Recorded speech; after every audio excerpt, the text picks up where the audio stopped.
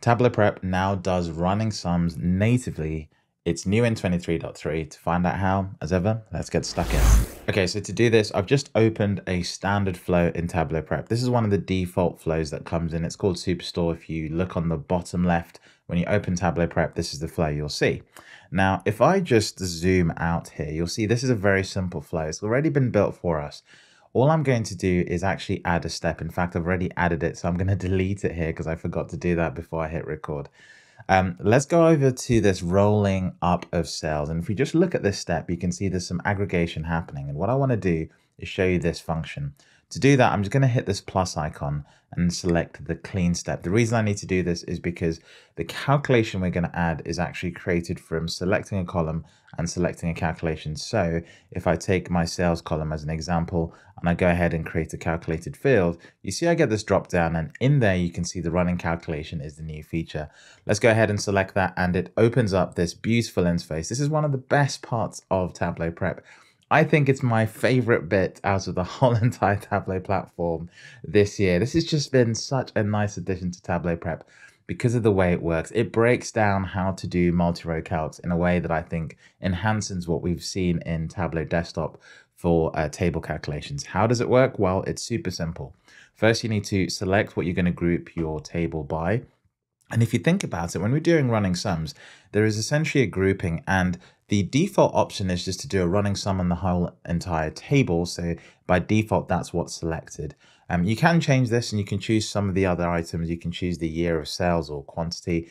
But let's go ahead and choose the ordering first, because I want to show you a behavior that you should be aware of when you do this. And you might wonder, why can't I see something? This is probably going to be why. If I select year of sales to order the running sum calculation, that makes sense because time is generally a good way of ordering our information.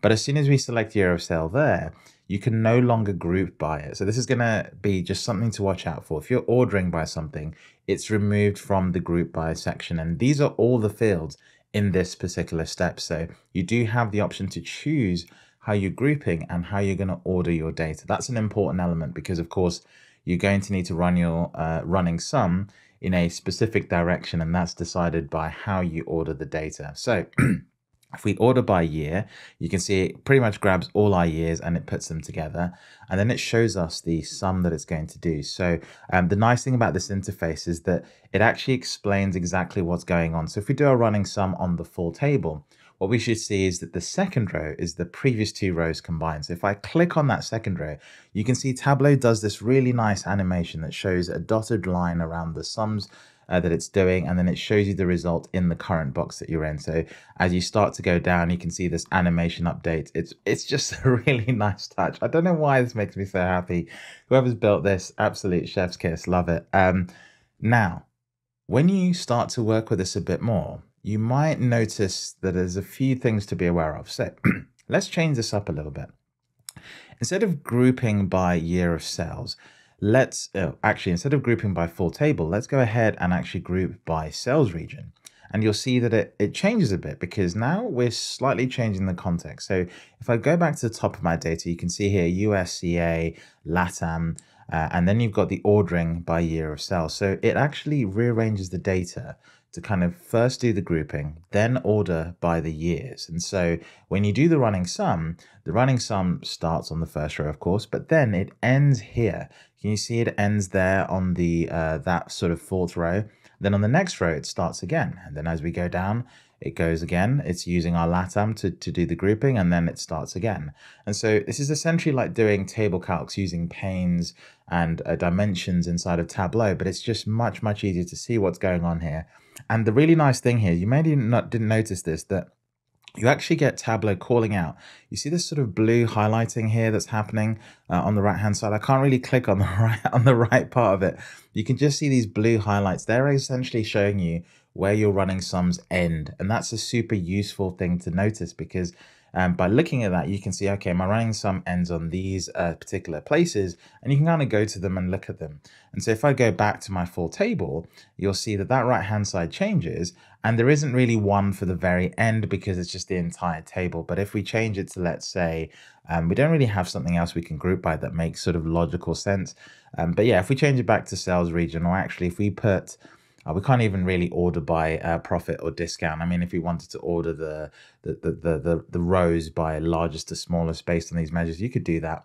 But anyway, you get the idea. This interface is there to be sort of played with. Now, you're probably wondering, well, what are the things I can do with this? Well, of course, you've got the running sum. That makes total sense. Running average is a little bit more nuanced because, of course, a running average is going to be based on your grouping. So again, if we select average, we select these, you'll see that all it's doing is adding up the previous rows, then dividing by 3, because that's what an average does. So those are the two calculations you can do: running sum, running average. And then, of course, the computation can be done on any measure, so discounts, profit, or sales. By the way, when you're done, you can go ahead and hit done and you're done. But the thing I always forget to do is just rename these. I don't know why. And I think it's actually probably because honestly speaking, when it's created, it's not sort of in, I don't know if it's me missing something or what's going on, but I just always create this. I hit done. And I've only really ever paid attention to this now, and then I rename it. I've always wondered, why can't I just, rename these right there? So it's a weird one. Oh, no, you can. I just had a little bug or something whenever I clicked on it. And you saw me actually smash the mouse there, and then it actually works. So maybe that's a bug. And that's happened to me all the time, and maybe it's worked this time. But hey, that's the the wonder of production. Sometimes you do these things and then they work for you when you're doing the real take. But anyway, here we go. That's pretty much the feature. There's not much more to share there. Thanks for watching this video. I've been making videos about 23.3. I'm making videos about ChatGPT as well. I'm kind of hopping in between them. I've recorded 3 videos actually about Tableau embedding. I'm kind of teeing them up so they can come out back to back. So we're going to try and do a little bit of a sprint all the way till Christmas, get all the videos that I've sort of been on the backlog out.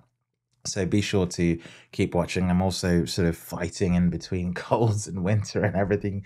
You'll probably hear my voice is going, but nonetheless, thanks for watching, and I'll see you in the next one.